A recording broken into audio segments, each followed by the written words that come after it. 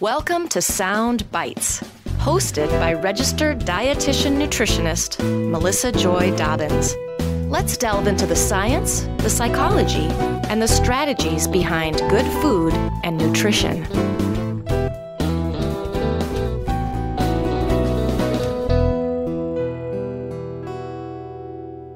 Hello, and welcome back to the Sound Bites podcast. Today's episode is about the potential role of fresh avocados as part of a heart-healthy diet in overweight or obese adults, specifically a 5-week crossover study published in the Journal of Nutrition in October 2019. My guest today is Patricia Bannan. She's a nationally recognized registered dietitian nutritionist, healthy cooking expert, and captivating communicator, inspiring millions of people to eat and live well. She enjoys using her culinary skills to develop recipes, shoot cooking videos, and teach clients how to make healthful changes in their lives, starting in the kitchen. And she's also a spokesperson for Fresh Avocados Love One Today. By the way, this episode is sponsored by Fresh Avocados Love One Today, and we thank them for their sponsorship and support of the podcast. Love One Today is a science-based food and wellness education program that encourages Americans to include fresh Hass avocados in everyday healthy eating plans to help increase fruit and vegetable intake and as a delicious, heart-healthy, whole food source of fiber and naturally good fats. Now, this podcast is also eligible for one free continuing education unit for dietitians, diet technicians, and certified diabetes educators through the Commission on Dietetic Registration. You can visit the show notes at soundbitesrd.com/podcast for more information. So welcome to the show, Patricia. Hi, Melissa. It's so great to join you on your podcast. Yes, it's so nice to finally have you on. Now, we met a few years back when we attended an international conference together, and I really enjoyed getting to know you. And in fact, the last time I saw you was at a conference in Budapest in January, which seems like a million years ago. But I'd love for you to share a little bit more about your background, maybe how you became interested in nutrition, and about the work that you do today. Yeah, so I know it's amazing. Just 8 months ago, we were in Budapest together and how things have changed. But glad to see you're doing great and your podcast is doing great. As for my background, I have worked in nutrition and communications for more than 20 years. And some of the things I love doing is I write for magazines, I do television interviews about healthy eating, I write blog posts and recipes for my website. And through this COVID experience, I just finished a 100,000 word manuscript for my latest book. So that's going to be out next year. Oh, wonderful. Thank you. Another thing I love doing is serving as a spokesperson for like-minded food companies and commodity boards, such as Love One Today. So today I'm super excited to share with you some fresh avocado research that contributes to this growing body of evidence supporting the consumption of fresh avocados as a nutritious and satisfying food choice. Excellent. Well, I'm really excited to talk all things avocado, but, I am curious. I don't know if I've ever heard your story about how you got interested in nutrition. I was, as I think many dietitians may have experienced, I was an overweight child and it was challenging for me. And when I hit high school, I started dieting and I lost weight for the first time and I felt great. But I started to get into this cycle of then my weight would plateau and it would get more difficult. And I fell prey to all of the trends and all of those things, and you don't know what to follow. And I started to get on a less healthy avenue. And I met with an epidemiologist at the time, and I started to get interested in nutrition. And when I went to college, I was actually accepted in a major in marketing and public relations, which I then ended up pursuing as a dietitian later in life. But I took a nutrition course. And in taking the nutrition course, I thought, I just want to know what is the healthiest thing for me. How can I maintain my weight in a healthy way? I wanted to get away from all of the confusion and the trendy things and also create clarity for other people. And I really, freshman year of college, just loved those courses and got into it. But I think because I first got accepted into that marketing and public relations and that whole communications world also I was just always drawn to. So I ended up combining it with communications, working in media and working with companies. I don't know that I knew that about your background. And I did think maybe you were a second career dietitian, but that makes sense with your combination with public relations and communications and pairing those two together. It's a perfect fit, right? Yeah. And so my first job was actually at a public relations agency, and then I did the Tufts Nutrition Communication Program. So that really combined the communications with the nutrition science. Fabulous. Wonderful program. Okay, great. Well, let's jump into this research study, and then we'll discuss some practical tips and takeaways for our listeners.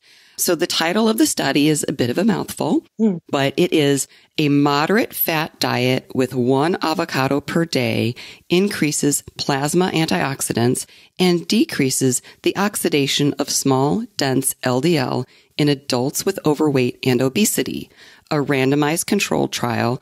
And as I said, it was published in the Journal of Nutrition in October 2019, and it was supported by the Avocado Nutrition Center as part of the Love One Today education program.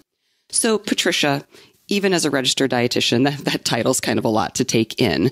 So could you share some maybe background information on maybe why the study was conducted and what the researchers were looking for? Yes, absolutely. So yes, that title is a mouthful and a lot to digest. So I think the best place to start is that this research was actually conducted as a follow-up to an initial Avocado Nutrition Center study of a similar design and population.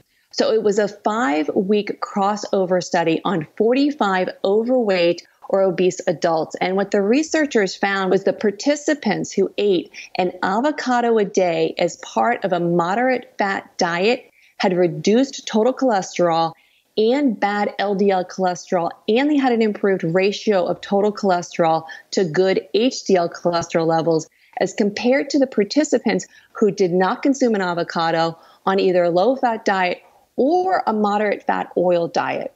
So while the conclusions from any single study, as we know, they don't generalize to a larger, more diverse population, the study does support this growing body of evidence, demonstrating that avocados are a heart-healthy fruit. And these findings may sound a little more familiar to our listeners who do think of avocados in terms of heart health. Yes, I think many of our listeners have heard that avocados are a heart-healthy fruit, and their 5 grams of monounsaturated fats may help lower LDL, or that bad cholesterol, which can lower risk for heart disease and stroke. And it sounds like that initial study supports this information. Are these findings what inspired further investigation? Yeah, exactly. So aside from those primary findings that I just discussed in the first study, interestingly, the researchers also saw that the inclusion of 1 fresh avocado per day as part of a moderate fat cholesterol-lowering diet had additional benefits on lowering small, dense LDL and lipoprotein remnants in those overweight and obese participants compared with the lower fat diet, as well as the macronutrient and fatty acid matched diet. And this last part is really important to reiterate because it means that these findings were seen not only when compared to a diet with less fat, but also a diet that had similar macronutrient and even fatty acid content as the avocado eating group. And the way the researchers matched those fatty acid contents was through using a high oleic oils that provided a similar unsaturated fats as the avocados. Great. So definitely an important detail to note, and, brings up the question of what components, or maybe combination of components specific to avocados, might confer these benefits. I think people may be familiar with LDL being the bad cholesterol, but could you explain a little bit more about this small, dense LDL specifically? Yes, of course. So let me explain that. So these small, dense LDL particles have a higher susceptibility to oxidative modification. And oxidative modification of LDL particles plays a really important role in atherosclerosis due to cholesterol accumulation and buildup in the arteries. High plasma circulating oxidized LDL concentration is an independent risk factor for cardiovascular disease. Okay, great. So is this where the antioxidant component comes into play? Yes, exactly, Melissa. So the plasma antioxidant concentrations, on the other hand, have been inversely associated with cardiovascular disease risk. And dietary antioxidant vitamins, polyphenols, and other bioactive components from foods like fruits and vegetables and nuts have been a focus of nutrient research because of their role in lowering oxidative stress and protecting LDL from oxidation. So antioxidants such as vitamin C and vitamin E and lutein help protect cells from the damage caused by these free radicals. And when it comes to avocados, they contain 4% of the daily value for vitamin C, 6% of the daily value for vitamin E, and 136 micrograms of lutein per serving. Now, lutein doesn't have a dietary reference intake, so we're not as familiar with exactly how much we should have. But interestingly, a recent research review in the European Journal of Nutrition indicates there is growing interest in setting intake recommendations for these non-essential dietary bioactives like lutein that can help promote our optimal health and or prevent chronic diseases. I know we've talked about lutein with regard to avocados in previous episodes on the podcast, but so for listeners who are less familiar with the term you mentioned bioactives, can you define that for us? So yes, so the Office of Dietary Supplements at the National Institutes of Health has defined bioactive components as constituents in foods or dietary supplements other than those needed to meet our basic human nutritional needs, which are responsible for changes in health status. So using lutein as an example, the average American adult has an intake of only 1 to 2 milligrams of lutein per day, which may not be enough to attain those associated health benefits. And this is one of the reasons why a recommendation may be useful for consumers. True, very true. So interesting. Okay, so while avocados are, they're known for their good unsaturated fats for heart health, there might actually be some more beneficial components at play. This is great news. So now that we have some good background information, let's discuss the study methodology. Yes. So as I mentioned, this was a 5-week randomized crossover controlled feeding trial, and it was conducted with 45 men and women aged 21 to 70 years with overweight or obesity and elevated LDL cholesterol levels. So it started off with a 2-week run-in diet, which was designed to mimic an average American diet. And this was provided to the participants when they started. And this was actually similar in the total fat content as the moderate fat and avocado diets, but it was higher in saturated fat versus unsaturated fat comparatively. It was also lower in fiber at 17 grams versus the 25 to 35 grams in the other diets, and also lower in bioactives as we discussed. So these differences were unfortunately reflective of an average American diet. So the participants were then randomly assigned to a treatment sequence of 3 diets for 5 weeks each, with a 2-week compliance break between the diet periods. And the 3 cholesterol-lowering diets all contained only 6 to 7% of saturated fatty acids compared to the average American diet, which clocks in at about 13% saturated fatty acids. And the reduction in saturated fatty acids was achieved by replacing 6 to 7% of energy from saturated fatty acids with carbohydrates from grains in the low-fat diet or from monounsaturated fatty acids in the 2 moderate fat diets. Now, these 2 moderate fat diets included similar foods, and they're matched for macronutrients and fatty acids, with the primary difference being that the avocado diet included 1 fresh Hass avocado per day, while the moderate fat diet mainly used high oleic acid oils to match that fatty acid content of the 1 avocado. Okay, great. And so what did the researchers find? So by adding that avocado, the researchers noted an increased blood antioxidant levels and decreased the oxidation of the small, dense LDL cholesterols compared to those who ate the low and moderate fat diets. And what's interesting is the oxidized LDL lowering effect of the avocados did not appear to be due to the fatty acids, since that moderate fat diet with the matched fatty acid profile did not lower the oxidized LDL. So additionally, the change in oxidized LDL was correlated with a change in the number of small, dense LDL particles, but not the large buoyant LDL, especially for the avocado diet.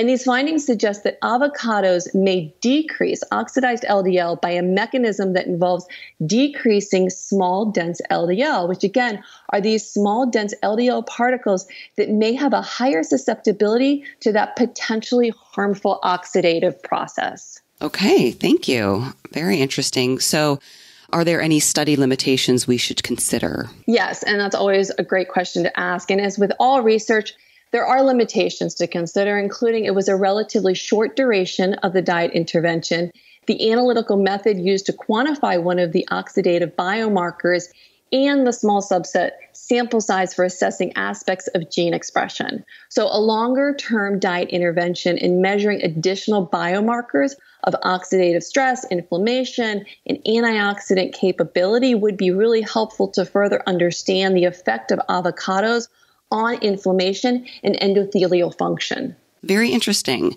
Well, that's a lot of information to digest, as we said earlier.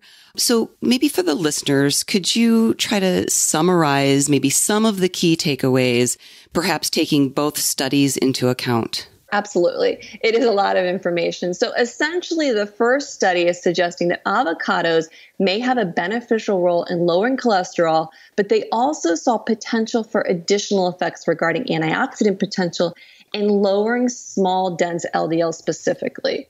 So the more recent study explored those potential effects and saw that indeed those who ate the avocado a day showed higher blood antioxidant levels and lower small dense LDL levels, even when comparing it to the diet with a similar nutrient and fatty acid profile. So essentially, in addition to our well-known good monounsaturated fats in avocados, known for heart health, this research suggests that those phytosterols and other bioactives may also make a beneficial impact as well. So further research is needed to determine which bioactives in avocados contribute to this reduction in oxidized LDL. But it is an exciting and growing aspect of cardiovascular health that's definitely worth exploring. It certainly is. Fascinating. Okay. I love hearing about how the research is evolving, even around, really well-researched subjects like heart health. As a dietitian, I'm sure you've had to work with people to help them really value the importance of heart health, especially if they're younger or don't have a family member or loved one who has been affected. Is there any advice, perhaps for some of our fellow dietitians that might be listening, to help them convey the importance of heart health at any age or stage of life? Yes, absolutely. So let's first just look at some of the statistics. We're all aware probably that heart disease is the leading cause of death for men and women and people of most racial and ethnic groups in the United States, ages 20 years and older. And to put that into context, that's about 647,000 Americans dying from heart disease each year. And that's 1 in every 4 deaths. And for decades, we've seen progress in this fight against heart disease. While it remained the #1 killer in men and women in the United States, the rates were steadily declining since the 1960s. And that is until recently, because according to an August 2019 study in the International Journal of Epidemiology, there was a substantial slowdown in that rate of decline of cardiovascular disease mortality in many high-income countries in recent years, including the United States. So interestingly, when looking at what is known as the GBD, or global burden of diseases, injuries, and risk factors, essentially the risk factors for cardiovascular disease are ranked in order of mortality from 2007 to 2017. And quite a few of those have shifted over the past 10 years. But what remains #1 is dietary risks. It has remained at the top spot. Wow. Okay. Thank you for sharing those numbers and those deeper insights, if you will. So clearly diet is, and has been, a key risk factor for heart disease. And I think many dietitians and the public as well are pretty aware of the common components of, a heart healthy diet. But are there any specific dietary patterns shown in the data that might be especially putting Americans at risk? Yeah, so taking a closer look at this GBD information, the top 3 individual dietary risks attributable for deaths by cardiovascular disease were diet low in whole grains, followed by high in sodium, then a diet low in fruit. And although sodium, sugar, and fat have been our main focus of the diet in the past 2 decades, this data suggests there may be an opportunity to educate around the importance of eating fruit.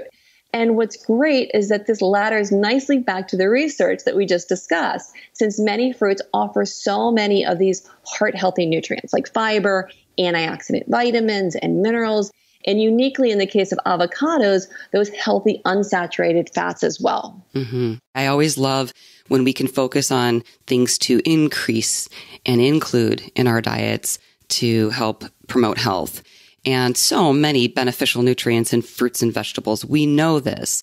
And in fact, the dietary guidelines recommend, depending on your age and calorie level, 1 to 3 cups of vegetables a day and 1 to 2 cups of fruit a day. And, we hear this statistic a lot, but 9 out of 10 Americans are not getting enough fruits and vegetables. We're definitely falling short.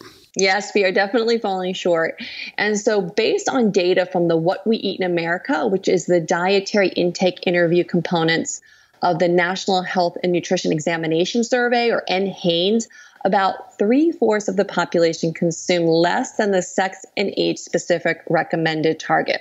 So for context, as of the 2015 to 2016 finding, adults over 20 years old only average 0.9 cup equivalents of fruit intake, which is less than the 1 to 2 cup equivalents that's recommended. Right. So interesting to discuss how impactful the diet is when it comes to heart health, yet how lacking we are in our intake of some key foods and nutrients.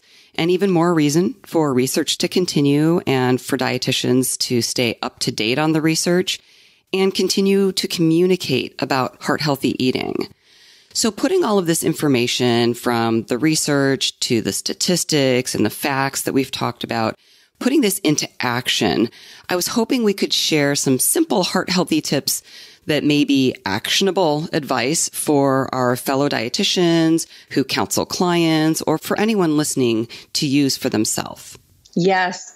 So it's so important that we understand the research, but then how do we translate those into those small steps, people can actually make to improve their heart health? And one thing I think we can all focus on is swapping good fats for typical sources of saturated fats, such as swapping mayonnaise for avocado, swapping butter for olive oil, swapping potato chips for nuts, swapping red meat for fish. And in addition to providing healthy fats, avocados also add fiber along with a creamy texture to recipes, which is one of the reasons I love adding them to my smoothies. I also love adding them to baked goods like brownies, muffins, or cookies because they give a boost of nutritional content and a texture enhancement. So there's no deprivation in using them, which I think is really important. But when it comes to communicating these messages, for me, if I'm on a TV segment or if I'm doing a blog post or in social media, how do we entice people with images or fun videos that really bring these simple tips to life? I think that's where the creativity in our field is really key. And I think it's also important that we know who is our audience, who are we talking to and what do they care about? Is heart health top of mind? We all know there's a lot of stresses in our life right now. So unless they're going through something specific to heart disease, it's probably not top of mind. So who are they and what do they care about? Are they a mom? Are they a millennial? Are they an athlete? Are they a health professional in a more clinical or outpatient setting? So if it's an athlete, for example, maybe we focus on how the heart healthy food can improve their performance. Or if it's a millennial, many of who are foodies or food adventurers, maybe we focus on a cool culinary technique, like baking an egg in an avocado and topping it with fresh herbs. Or for a health professional, many of the listeners of this podcast, I think that's when we can really dive more into the research like we've discussed today. Mm-hmm. Great points. Thank you, Patricia. So as you mentioned, having healthy food choices, especially trendy ones like avocados, that can be a great entry point for getting people excited about adopting healthy eating habits. As the outdoor temperatures are getting cooler here, soup is one of my favorite foods. So I wanted to share that I saw this recipe for heart healthy slow cooker avocado lime chicken soup on the Love One Today newsletter, and I immediately printed it out. In fact, I made it yesterday, and it was really yummy, and it was really easy. So we'll be sure to link to that in my show notes and take you over to the Love One Today website to get that if anybody else is a soup lover like I am.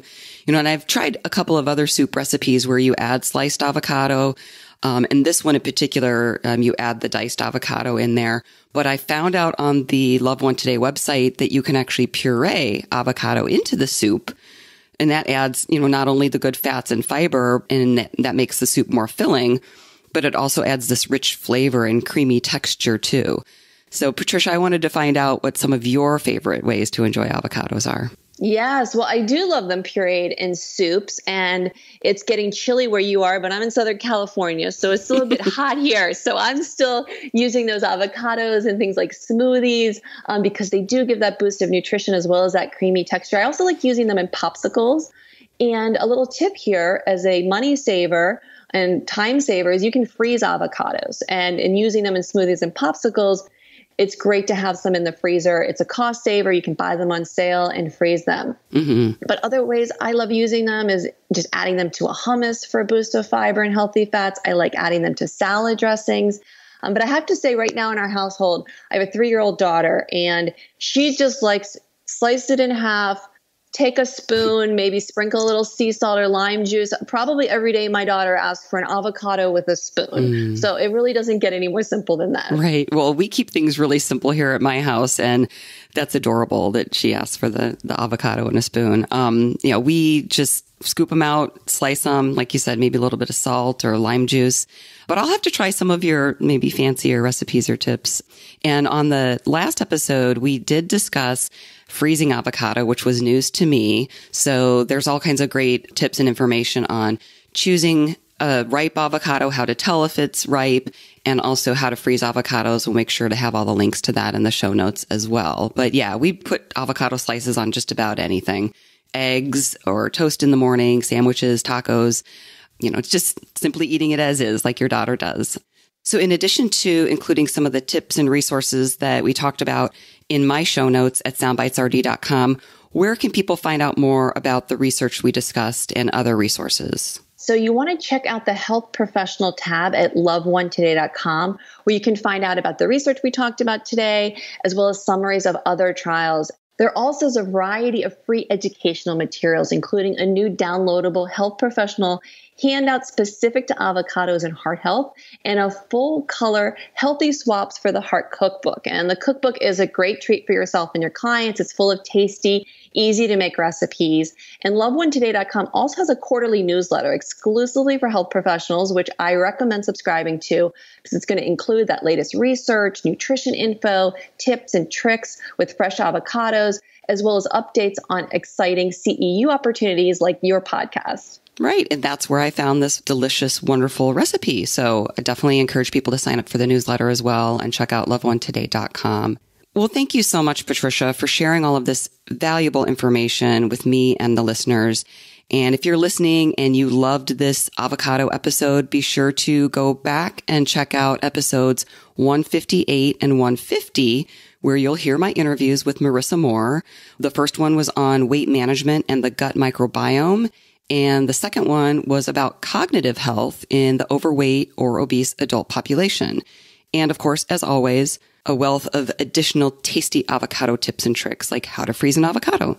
So also want to remind everybody that this episode is eligible for one free continuing education unit, as I said earlier, for dietitians, diet technicians, and certified diabetes educators through the Commission on Dietetic Registration. So stay tuned for the final episode of this series coming up later this fall, where I will interview another expert on all things avocado and diabetes management. So thanks again, Patricia. Thank you, Melissa. It's been great having you on. And for everybody listening, as always, enjoy your food with health in mind. Till next time. For more information, visit soundbitesrd.com. Music by Dave Burke, produced by Jag in Detroit Podcasts.